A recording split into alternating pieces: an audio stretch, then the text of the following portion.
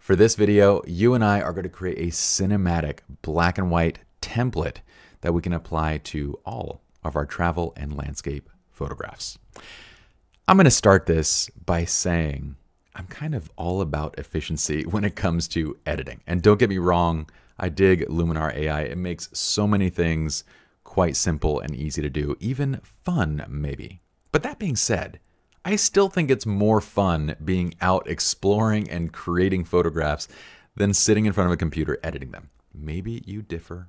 If so, you should talk to my lovely fiance who would agree with you. She loves editing too. So I have 5 exercise files loaded into Luminar AI. You can go ahead and download those exercise files in the description of this video.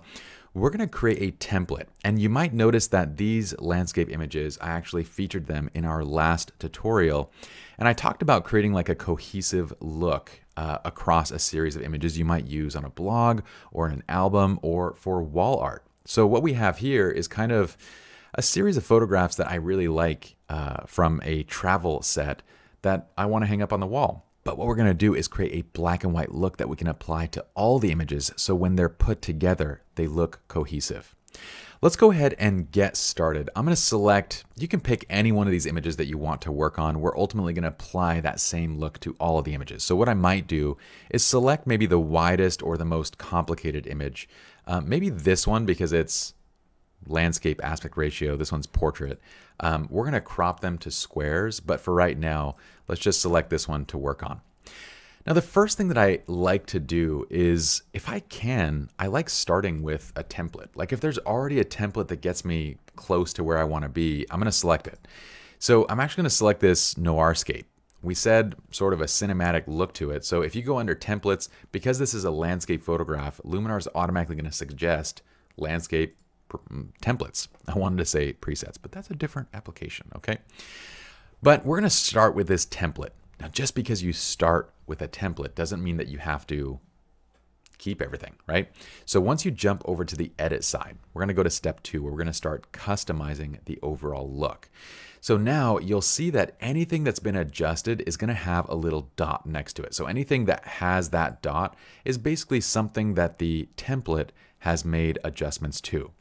So let's drop under accent and see if there's anything. Actually, there's nothing I really want to change there. So I'm good there. We don't need to erase anything. Let's go to light. What I think I want for light is I'm actually going to drop the exposure a bit. I'm going to increase highlights and drop shadows. And we're actually going to do the same thing on this side. I like my cinematic black and whites to kind of have a slightly darker look to them, with highlights that kind of pop and shadows that kind of drop. That rhymed. Did you like that? I like that. I like it when things rhyme.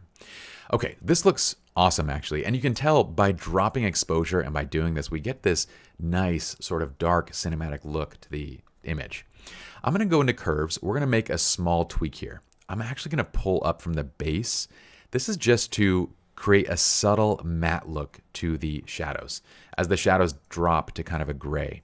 I'm going to create a little bit of extra contrast by pulling down the shadow point. And then I'm going to bring up the midtones and the highlights just a bit. And then I'm going to pull down the white point a little bit. The white point is right up here so that our whites don't go to like a extreme white, essentially. They're kind of going to stay just a little bit under as kind of a light gray color. Okay. You can tweak and refine this curve to your liking, to your heart's content. This is about where I like it though. And we might revise that in just a minute, but for now, let's leave that right there. I'm going to bring my whites down a bit since I'm kind of pulling on this. Let's go whites down and then bring the little bit of highlights back into it. There we go. Okay. So now let's go to structure. For structure, it has a +20 amount, which I think is pretty decent. I usually like to keep structure between 10 and 20, just because if you go too high on structure, it ends up looking like these nasty old school HDR images, which I'm not a huge fan of. So I'm going to just bring structure up a little bit, add a little bit of boost to it. Under black and white, we're going to make some tweaks here. I'm going to pull the blues down. The blues are mainly going to appear in sky tones. So we're going to pull them down a little bit. There's not really any greens, though usually I do like to pull greens down quite a bit, and same thing with a little bit of yellows down. But the main thing here is getting the blues down a bit. That's going to give us our nice kind of darker skies. All right, so let's go into details. Let me zoom into this and just see if we want to do any bit of sharpening on the image. Okay, it actually looks really nice. It's already very detailed. I don't know that I want to increase this too much. Yeah, small details. Let's try and just increase large details by a bit, okay? And maybe medium a little bit. I'm keeping it very, very subtle, you notice. You notice? You notice. Okay. Now, I'm going to pull in this vignette, and I'm going to increase the size of the vignette. So I want this to actually drop. Let's see if we can't get this vignette, just so I can see it better. Let's increase the amount of it. Okay, so I'm going to make it round. I'm going to make the feather very deep, and I'm going to make it drop right into the center of the image, which it's currently doing. So now I'm going to back it off a little bit to about there. Okay. Now, all I really want to do at this point is let's go under film grain. I'm going to start adding a bit of film grain to this. When it does this, you'll notice that if I zoom in, it's going to re-render the film and give me a better look at it. So don't gauge the film look by just the standard preview when you are zoomed completely out. Actually zoom in and see what it looks like. And at that level, we see too much. Okay, so I'm going to back this off a bit. I want it to be a roughly small size. And I want it to have a bit of roughness to it where it looks like film grain. It's not so uniform. So if we go all the way down, it's going to look a bit too uniform. This looks really nice right there. It's kind of nice and subtle, and I like it. Okay, let's see if there's anything else we want. Let's look at drama. I kind of like adding a little bit of drama into this. For mood, I don't know that I want to choose a LUT to go into it. I think it looks great as is. I don't know that I need anything else, to be honest. Okay, so what I'm going to do now is just look at the before and the after the image, make sure that I'm happy with it. And what I might do here is raise the blacks just a bit, bring down the whites just a bit, and maybe also adjust the highlights a little. Okay, this is looking solid. Now, step 3, when you are ready for saving this out, and if you want to go through the professional stuff too, you can. There is super contrast, which I actually think might be useful. Let's actually go through this. You know what? Let's go back to step 2 for just a second. Super contrast is a really fun tool to use that doesn't get enough love in Luminar AI. But basically what it allows you to do is to control the contrast of different areas of the image. So if I notice that the highlights have a little bit too much contrast or a little bit too bright, I can actually bring this up and then I can change the highlight balance. So I'm actually going to do that. I'm going to raise the highlight balance a bit to soften it up a little. I'm going to go to the midtones. We're going to raise it and then start playing with the balance in the midtones. Okay, right about here, I really like the way that looks. You're going to like the way you look. There's certain phrases that I feel like people have taken from the English vocabulary. It's not fair. That's one of them. Okay. Under shadow contrast, I'm going to leave it fairly low and push the shadow balance a little bit up. Okay. So with this, if I turn this on and off, what we basically get is a sort of refinement in that overall contrast of the image.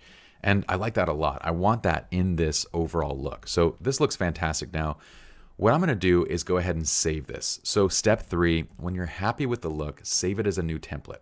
So we're going to click save, and it's actually going to leave it under Noirscape Edit. So under templates, I should be able to find this right here in my templates. Okay, now I'm going to rename this, and I'm going to say, it's not really that anymore. It's Pi Cinematic Black and White. I dig. So now what I can do is go to these other images and I can just apply this black and white look to the other images and get to the exact same place, but in no time. Now this is my favorite thing to do when it comes to editing, because now I can edit an entire series of images by just a single click. And what I'll do now is just tweak the crop of each one of these just to get it cropped correctly. And let me go ahead and just apply it to all of them too, actually, while I'm here. So I'm going to apply this Pi Cinematic.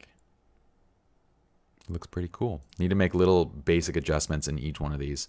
We'll do that. Okay, so last but not least, you're going to make basic adjustments to each of them to essentially adjust any exposure if you need to. So we'll go to light and just pull up the exposure a bit on this one. I'm going to go ahead and fix the composition a little. Let's go ahead and just twist this back. So the horizon line is straight. That looks great. Okay, done with this one. Let's go to this guy.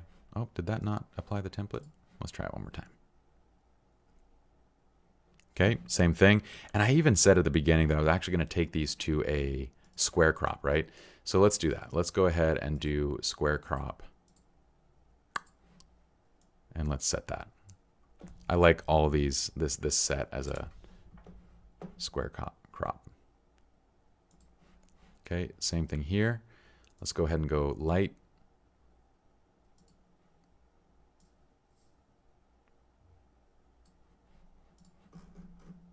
Okay, we're going to go into composition, same thing.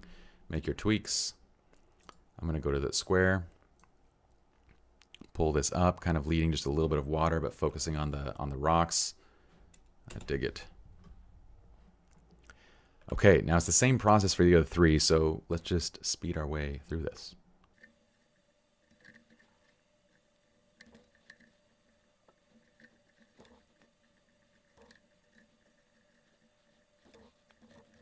Okay, I finished the last edit. So last but not least, I'm going to jump back to this catalog view.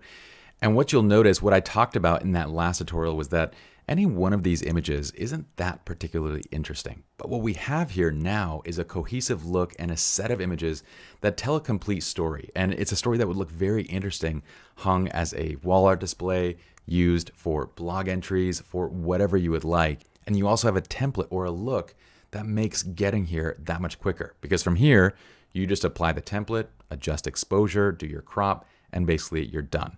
Last but not least, well, we're gonna export it and we're done. I hope you all enjoyed the video. If you did, I'd love for you to subscribe to the channel so you guys are notified when new videos are uploaded. Be sure to give the video a like as well. That helps us out quite a bit. In the meantime, I'll see you guys next time. There's another rhyme for you. Peace.